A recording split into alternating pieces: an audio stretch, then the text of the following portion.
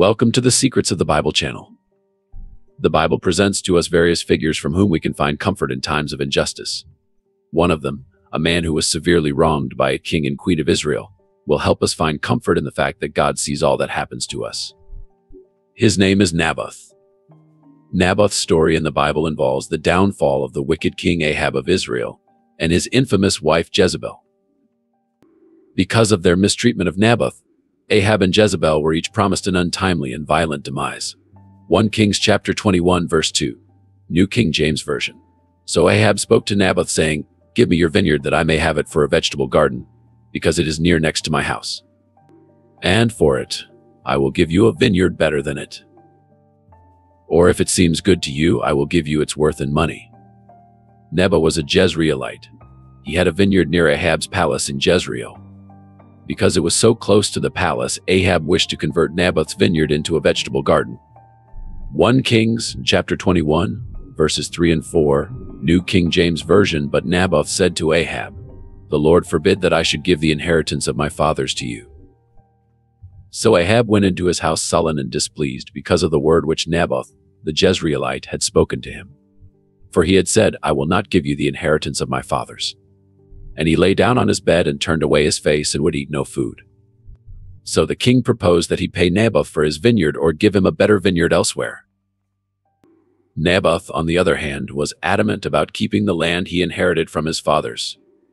It was not for sale at any cost. Ahab was dissatisfied and returned home sullen and angry because he could not have Naboth's vineyard. The haughty king refused to eat. It may appear strange that Naboth would turn down the king's offer, but Naboth was acting correctly. The land must not be sold permanently, God said, and no inheritance in Israel is to pass from one tribe to another. For every Israelite shall keep the tribal inheritance of their ancestors. Naboth was just following the law. King Ahab wanted to break the law, and when Naboth didn't agree, he got angry. Leviticus chapter 25, verse 23, New King James Version. The land shall not be sold permanently, for the land is mine, for you are strangers and sojourners with me. Numbers chapter 36, verse 7, New King James Version. So the inheritance of the children of Israel shall not change hands from tribe to tribe, for every one of the children of Israel shall keep the inheritance of the tribe of his fathers. Queen Jezebel noticed her husband was unhappy in the palace and inquired as to what was wrong. Ahab related his encounter with Naboth to her. 1 Kings chapter 21, verse 7, New King James Version. Then Jezebel his wife said to him, "You now exercise authority over Israel.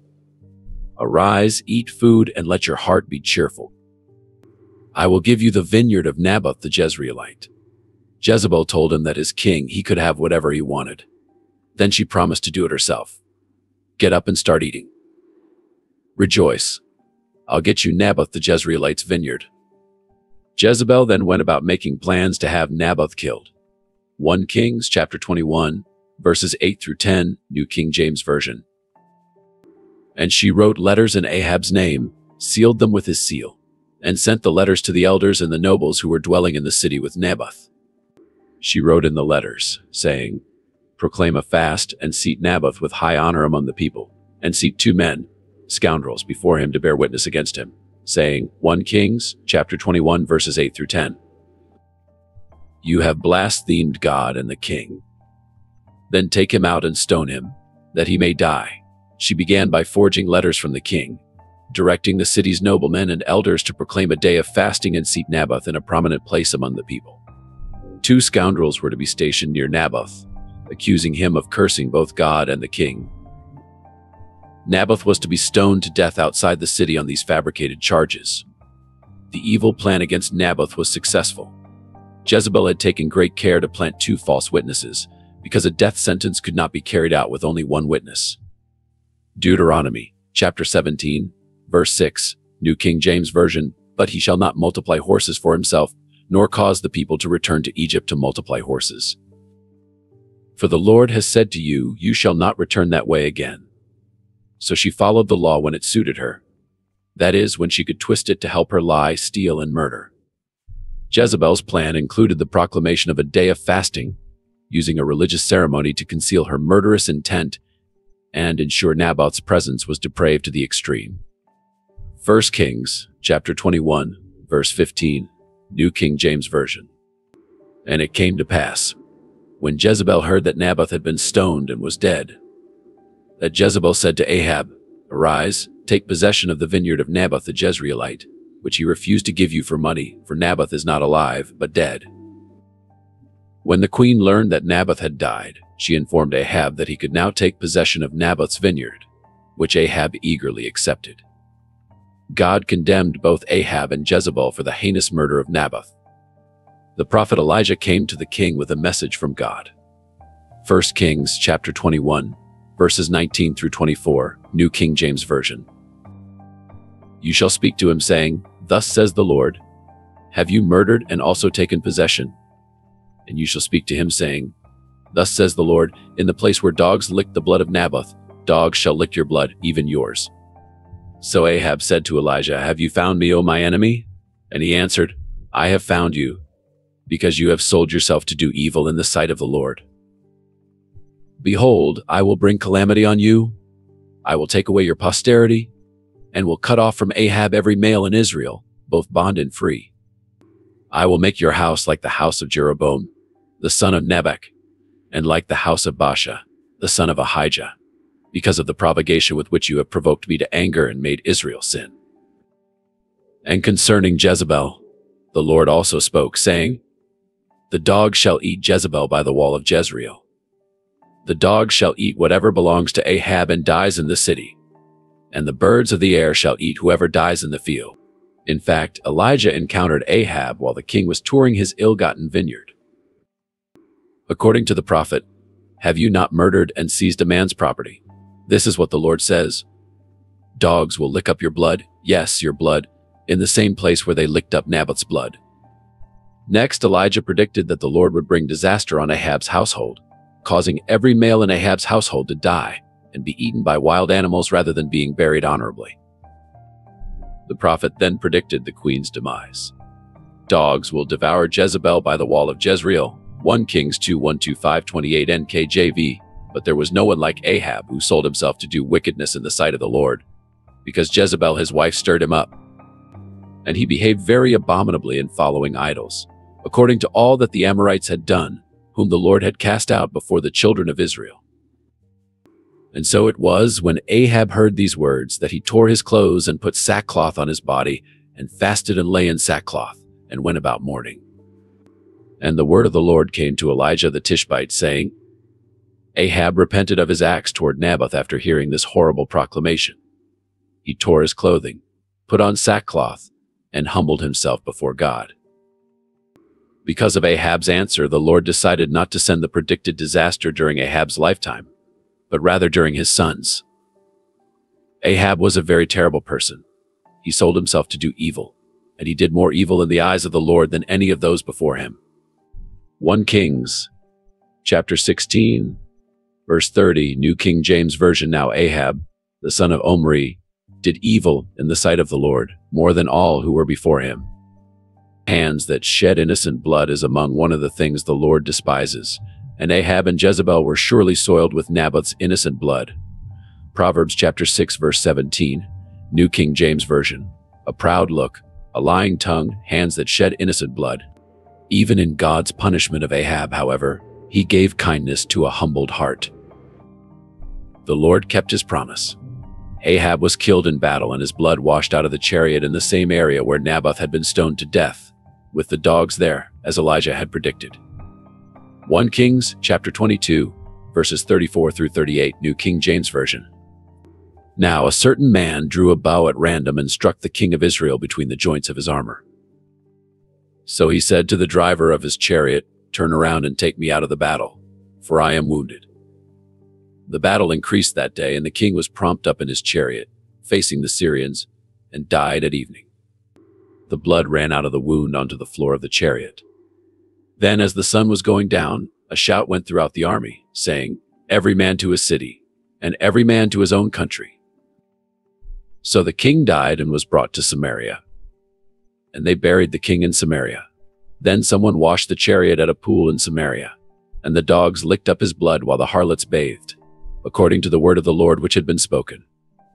Jezebel was killed, and her body was devoured by dogs.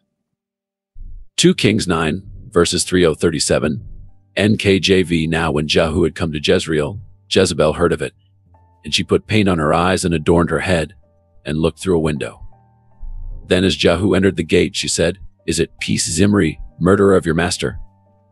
And he looked up at the window and said, "Who is on my side?" "Who?" So 2 or 3 eunuchs looked out at him. Then he said, "Throw her down." So they threw her down, and some of her blood spattered on the wall and on the horses. And he trampled her underfoot. And when he had gone in, he ate and drank. Then he said, "Go now, see to this accursed woman, and bury her, for she was a king's daughter." And so they went to bury her, but they found no more of her than the skull and the feet and the palms of her hands. Therefore they came back and told him.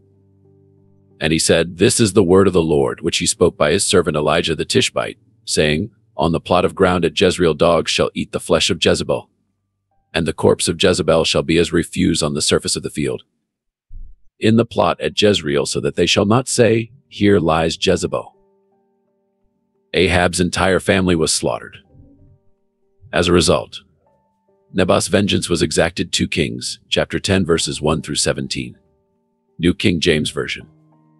Now Ahab had 70 sons in Samaria, and Jehu wrote and sent letters to Samaria, to the rulers of Jezreel, to the elders, and to those who reared Ahab's son, saying, "Now, as soon as this letter comes to you, since your master's sons are with you, and you have chariots and horses, a fortified city also, and weapons, choose the best qualified of your master's sons. Set him on his father's throne and fight for your master's house."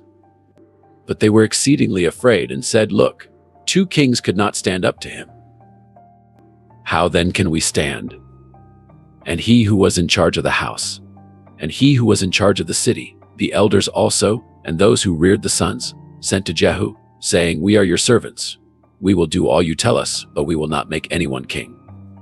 Do what is good in your sight." Then he wrote a second letter to them, saying, "If you are for me and will obey my voice, take the heads of the men, your master's sons, and come to me at Jezreel by this time tomorrow." Now the king's sons, 70 persons, were with the great men of the city who were rearing them. So it was, when the letter came to them, that they took the king's sons and slaughtered 70 persons, and sent them to him at Jezreel. Then a messenger came and told him, saying, "They have brought the heads of the king's sons." And he said, "Lay them in 2 heaps at the entrance of the gate until morning." So it was in the morning that he went out and stood, and said to all the people, "You are righteous. Indeed, I conspired against my master and killed him. But who killed all these? Know now that nothing shall fall to the earth of the word of the Lord which the Lord spoke concerning the house of Ahab, for the Lord has done what he spoke by his servant Elijah." So Jehu killed all who remained of the house of Ahab in Jezreel, and all his great men, and his close acquaintances, and his priests, until he left none remaining. And he arose and departed and went to Samaria. On the way, at Beth-Aked of the shepherds, Jehu met with the brothers of Ahijah king of Judah and said, "Who are you?" So they answered, "We are the brothers of Ahijah. We have come down to greet the sons of the king and the sons of the queen's mother." And he said, "Take them alive." So they took them alive and killed them at the well of Beth-Aked, 42 men, and left none of them. Now when he departed there, he met Jehonadab, the son of Rechab, coming to meet him. And he greeted him and said to him, "Is your heart right, as my heart is toward your heart?" And Jehonadab answered, "It is." Jehu said, "If it is, give me your hand." So he gave him his hand, and he took him up to him into the chariot. Then he said, "Come with me, and see my zeal for the Lord." So they had him ride in his chariot.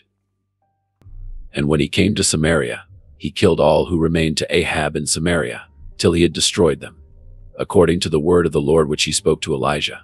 Sin will be judged by God. God is patient, but his patience wears thin over time.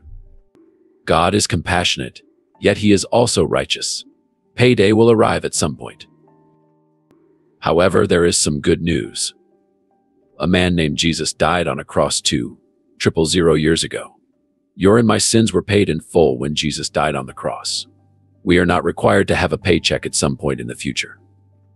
Your debt has already been paid because of your trust in what Jesus did on the cross to obtain what they desired.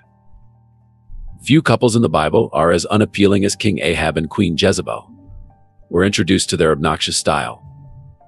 They had to rely on deception, selfishness, and cunning to get what they wanted because they lacked practically any leadership appeal.